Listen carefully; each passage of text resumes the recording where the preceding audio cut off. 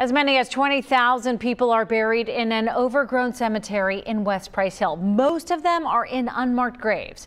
Potter's Field is where the city and the county used to bury people who couldn't pay for their burial or couldn't be identified after they died.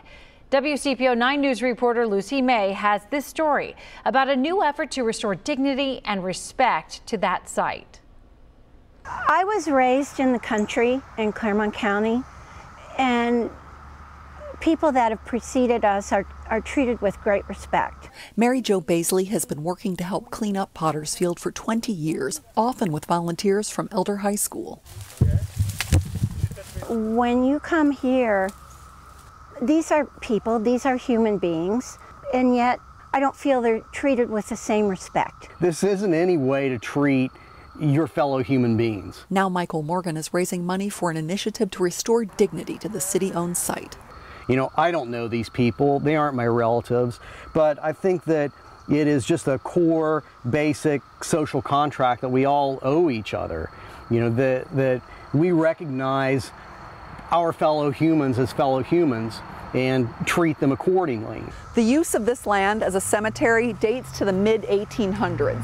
Thousands of people are buried here. Best estimate is there's somewhere around about 20,000 people buried here. University of Cincinnati students spent months last school year developing plans for the 26-acre site between Rapid Run Park and Dunham Recreation Center. You know, we're ready to do the work in partnership with those who want to help out. Garrett Diano says Cincinnati Parks, which oversees Potter's Field for the city, is eager to restore respect to the site. It's a sad legacy, but we really do hope to move forward in a positive light and, again, give that site the dignity it deserves. Morgan, Bazeley, and the other volunteers involved hope this initiative can transform Potter's Field into the resting place those buried there deserve. So this is Emil Rins, I think, if I pronounce that right.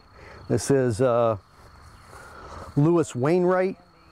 Over here, we have Donald Mason. This is really the definition of disrespect.